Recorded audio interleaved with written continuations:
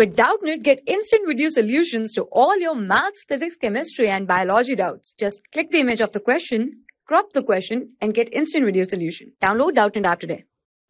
The question is CaCO3, that is calcium carbonate, decomposes to give CaO and CO2, that is calcium oxide and carbon dioxide, if the masses of calcium oxide and carbon dioxide produced are 5.6 gram and 4.4 gram respectively by heating 12 gram of an impure calcium carbonate sample, then the percentage impurity of the sample will be 33.33%, 16.67%, 83.33% or 20%.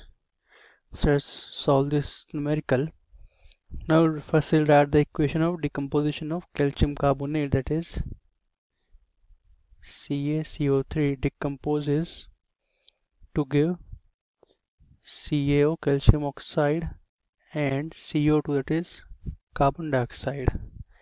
So now this calcium carbonate is mass is 12 gram, calcium oxide mass is 5.6 gram and carbon dioxide mass is 4.4 gram. So now we'll use the law of conservation of mass here.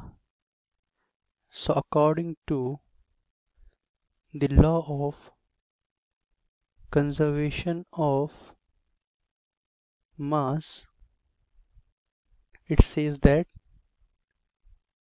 the mass of products is always equals to the mass of reactants.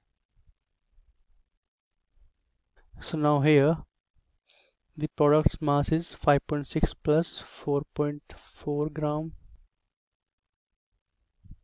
and mass of reactant is 12 gram, that will be equals to 10 gram equals to 10 gram, means it is 2 gram more. So mass of reactant is 2 gram more here. So now it means therefore the impurity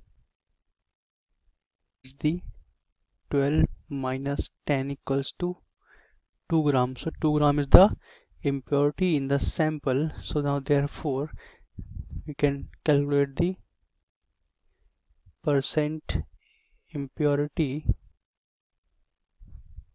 as the mass of impurity, that is 2 gram, upon the total mass of the reactant, that is in which impurity is present, 12 gram into 100, that will come out to be 16.67%. That means percentage impurity is the 16.67% in the sample.